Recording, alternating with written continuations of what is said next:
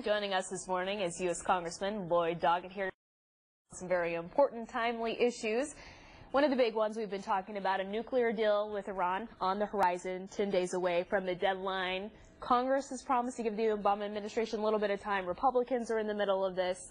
You've just been to the White House to talk about this. Tell us where you stand on the issue, kind of where you're at on it.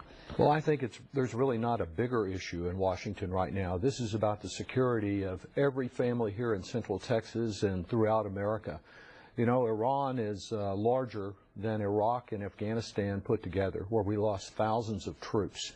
If we can find a way, not based on trusting the Iranians, but based on intrusive verification to ensure they don't have a nuclear weapons program, that's a much better way than launching another military action. And so we're about to face a vote over the next few weeks in Congress over essentially whether we will interfere and lead to war with Iran. I think that would be a horrible course, would make it more likely that our families would be endangered.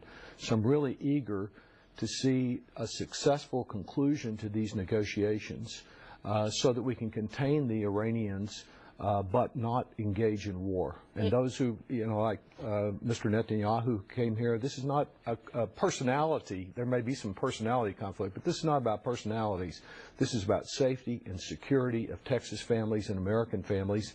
And his approach offers no alternative but military action, and that won't get us where we need to be. I mean, this has turned very political, and Republicans say this won't hold up once Obama leaves office. What do you say to that? It is accurate to say that the next president will have the responsibility of ensuring enforcement and ensuring that the Iranians are not developing a nuclear weapon. Under this new inspection regime, we will be following what happens in Iran from the time uranium is mined until the time that any production occurs of devices that could be used weapons to monitoring the nuclear weapons. We already know more now with the agreement that we have, the interim agreement, than we did before, and we will know more each year through these inspections. That's a better course than launching a military attack. The letter to which you make reference of Republican senators telling the Iranians don't believe President Obama is amazing and is a first, I think, in American diplomacy.